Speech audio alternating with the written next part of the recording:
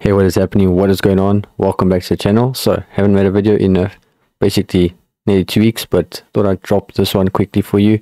Not going to be a long video. It's going to be pretty easy to follow, and I think it'll be pretty cool. So, by the title, it's how to morph two objects in Blender. So it's very simple. Let's jump into it. So let's open up Blender.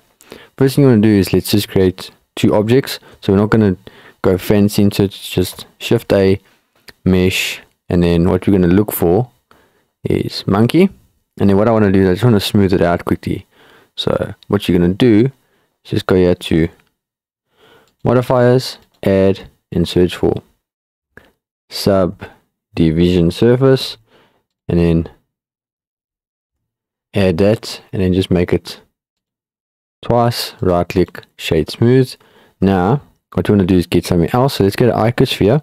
So Shift A, mesh, icosphere. Okay, now we've got two objects that we are going to morph into one another. So it's going to look pretty cool. Let's do it. Then what you want to do is let's select the icosphere. Okay, not the icosphere, the monkey, sorry. And then what you're going to do is look for a add modifier and look for shrink wrap. Okay, click on it. So select it basically. Then what you want to do is select the eyedrop tool on the shrink wrap. And then what you want to do is select the other object, so the icosphere. So click on it, boom. Okay. Then what you want to do is go up here to the icosphere and just hide it. And then change your wrap method to nearest vertex. Okay. And then what you want to do is select this arrow.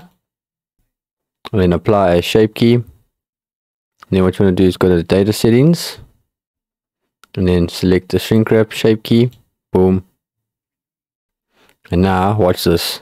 So we just change the value. And now we morph in between the two.